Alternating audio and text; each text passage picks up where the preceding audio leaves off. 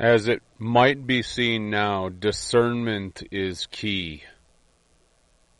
It is so significant and so important every moment of one's life, but especially for what is to come in the near future.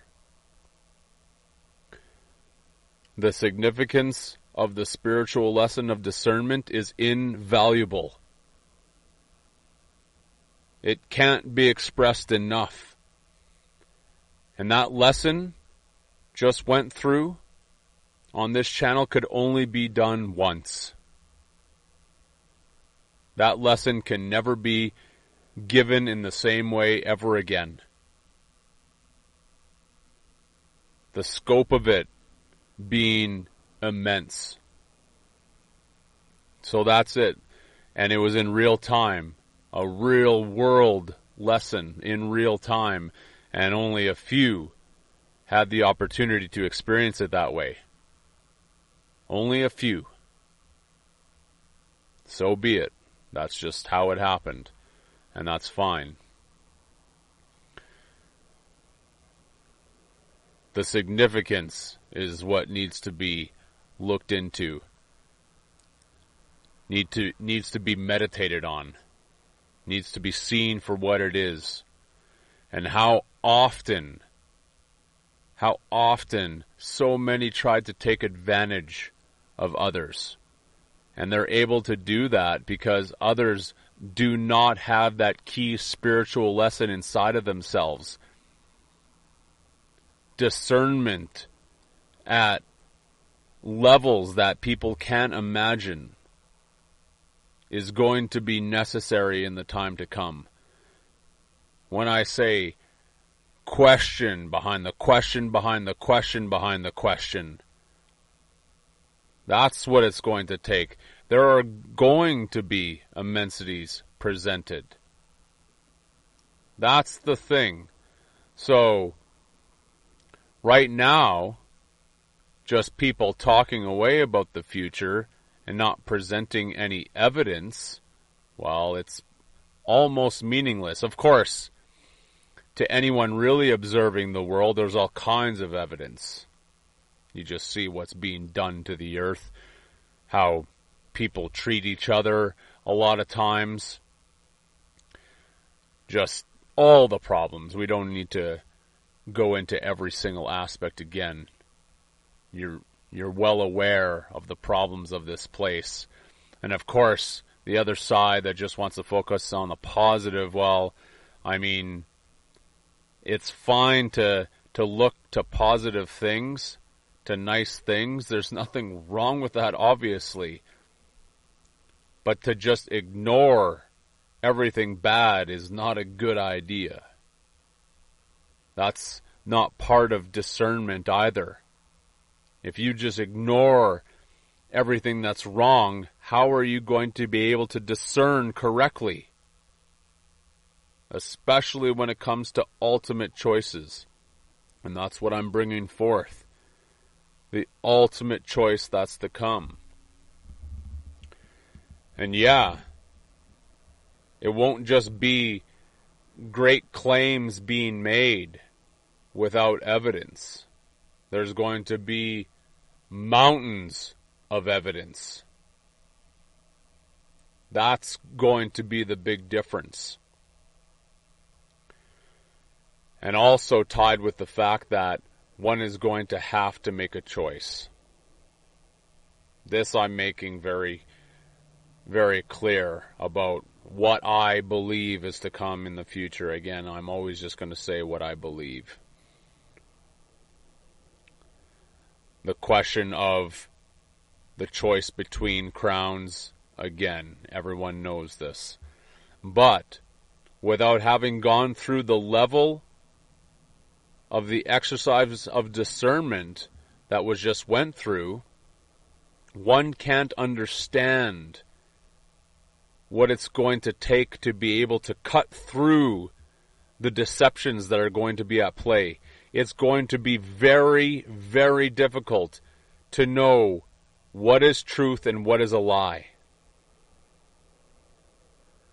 Both sides are going to be presenting their case, as I've said. And it's going to be up to you as an individual to decide which one is telling the truth and which one is outright lying. And that's not going to be easy to do. Not in the slightest. People who think they have a lot of discernment in them, really, you have to understand this. The vaccine, seeing through that, again, that was kindergarten playtime. That was easy for a lot of us to see through. What's to come? Not at all. It's going to be anything but easy. And that's just one side of the whole schematic of everything that's going to be unfolding. And yeah, I talk about the future. Of course I do. That's what I'm doing. That's what I'm here to do while I still have some time to do it. And as I say, I'm just linking it with my beliefs of what's to come. The factor of that which affects one's personal discernment the most is probably influence, and especially influence from those that one is closest to, friends, family, neighbors. Is the influence of those that one is closest to going to affect your choice, your ultimate choice in what's to come? This is going to matter more than you can imagine. The ultimate choice. Will you allow somebody else, even in your life that you're very close to, affect your choice and the outcome of what it's going to mean for you as an individual? This key of discernment is going to be very relevant and very important in that regard too. Because it's not just what's going to be presented by both sides, the two crowns, if you will. It's going to be that factor of influence that one has in their own life. No different again than with everything to do with the quarantine and the jab agenda and everything along with it. Look at the amount of influence that was involved from the governments of the world, from literally everyone, strangers just getting in your face out in public. Tons and tons of influence. And obviously discernment was a big key factor in just cutting through all the bullshit. But still, that influenza factor was there. And it was persistent. It didn't relent. That's the point. Just as it said, evil never rests. They don't have to rest. And the case, they'll never rest their case. Absolutely not, because it's going to be about harvesting as many as possible. And this is another thing to consider. As I say, I come from the heart. This is the vision that I come from. And the heart obviously gives a sightline for what's to come, because the heart cares. You don't see the mind doing that. You don't see the mind talking about what's to come and how you're going to need every ounce of your own personal discernment for this choice to come. No, the heart is doing that, of course, freely. Not trying to sell some book about it either. And not only that, as I said, I've been showing I'm willing to throw myself under the bus to get these spiritual lessons out there in real time. The only unfortunate thing was that so few experienced it. So few. And there's no way to repeat that lesson in the same way ever again. That's it. It's done. It was a one-off. One chance. I can only hope it reached as many real hearts as possible. But just seeing the view count, obviously, it's a very small number that actually even saw it as a lesson. And of course, there's all the AI that are just coming at me, as I said, and even those real hearts that are just not seeing the reasons why I'm doing what I'm doing. None of this is about creating an empire for me. I'm not selling anything. This is all about the truth. And yeah, I'm willing to tear down the face of this channel, if you will, the perception that anyone has had towards me to go through a spiritual lesson. Absolutely I am. That's what I mean by throwing myself under the bus. I don't have some kind of great image, if you will, to uphold out in the public. That, oh, he wrecked his image, now he's going to lose all his sales. Well, there's no sales, there's nothing to sell here. That's the point, so I don't care about any of that garbage. It's just about the truth. And spiritual lessons are very, very difficult. That's a fact. And oftentimes when you're going through a spiritual experience and a lesson, you don't even realize you're being taught a lesson until the realization happens. Then you get to know in hindsight, wow, that's why all that occurred. That's what vision is about. The heart sees way, way, way in advance. Far more in advance than you can imagine. So it knows what it's going to do years and years and years ahead of time. Think of it like chess, but multi-dimensional chess.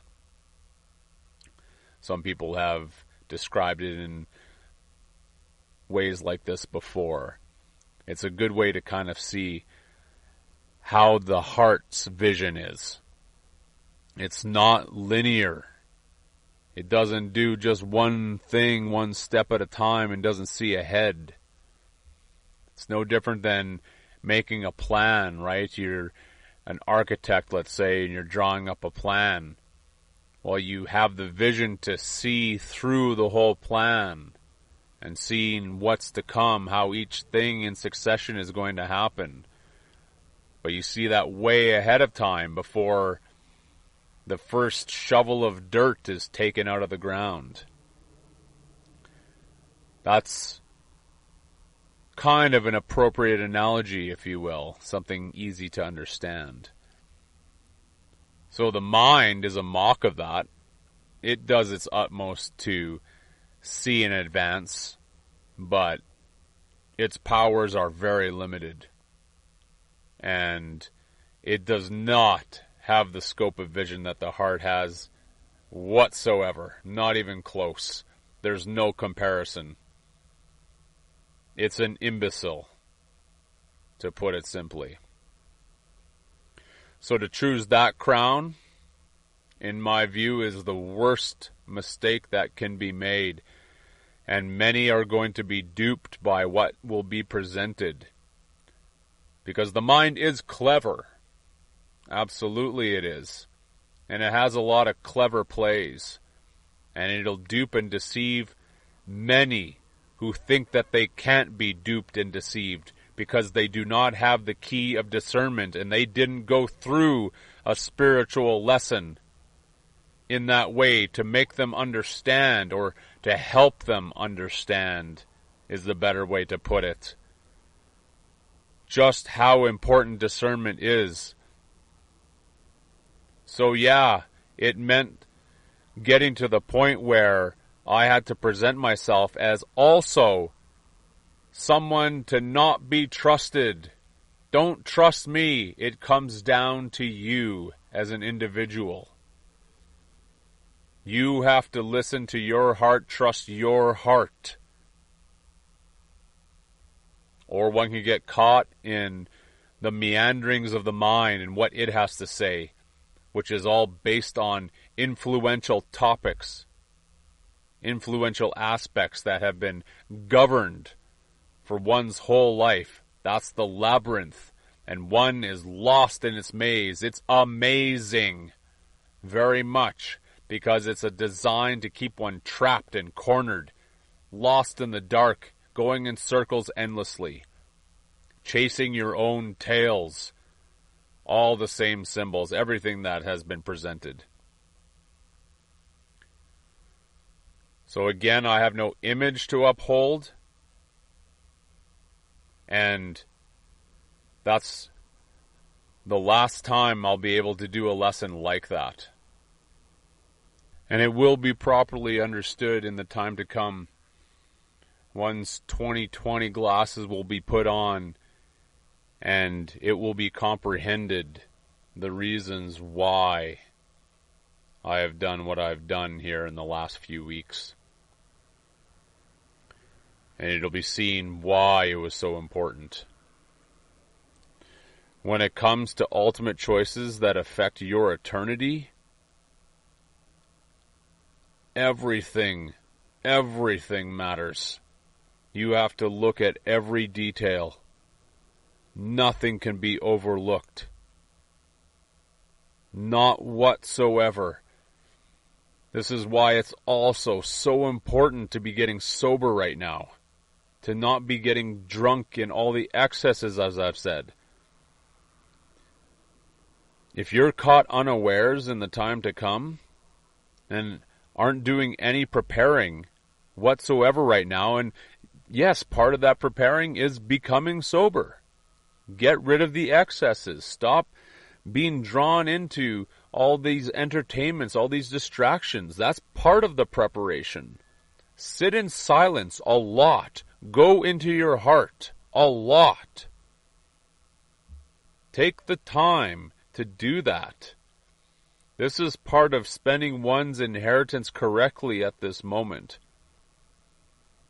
These are the real preparations to do.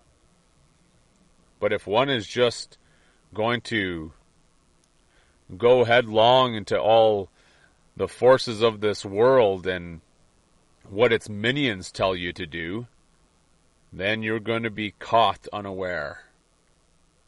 You're going to be caught in a place where you had wished that you had done things differently right at this moment.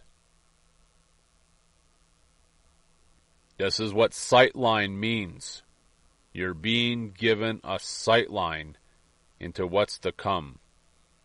At least, and again I reiterate, this is from my belief, from my perspective, from my heart. And of course, everyone can present their own version of what they feel is to come, which just might be nothing in their version, except more of the same. More of the same kind of circles, just repeating endlessly. Just grooving a little bit deeper with each successive turn around the wheel. And that's fine. Everyone has their own way of seeing things. And that's also what this is about, too. That's why I say, don't trust me. You have to go inside of yourself. See what your heart is telling you. Yes, even in this moment, if you feel that it's telling you to get caught in the distractions, well, I mean, go for it then. And you can see how far that'll take you. If you think it's going to take you into eternity, Well, I guess that's what you think. And yes, I'm going to continue to talk. Absolutely. No distractions in that regard. I'm going to keep presenting what I have to say, my viewpoint. I will say what I see. And to those who don't like it, you can just stop listening. Or you can leave your verbal abuse in the comment section. As you've noticed, that's freely available for the real hearts and the abusers. I did notice one commenter saying that this is where all the NPCs are hanging out. I thought that was a pretty good one. It definitely has taken a turn, for sure. It's quite obvious that they're coming out in droves and just flooding the channel now with a lot of nonsense. There's just a lot of nonsense in there now. But that's the point. That's what the artificial idea does. It floods things. It takes them over. It destroys the sacred. That's also the point. That's the reflection to observe. They don't care about what they affect or how they affect it. They just want to take and take and take. And they see everyone as someone to use, or just as some piece of entertainment for themselves. Don't get caught in being that way. Focus on what's important, truly important. There is so much healing that needs to be done. Enormities need to be healed. And so it will be. That's what this is all about.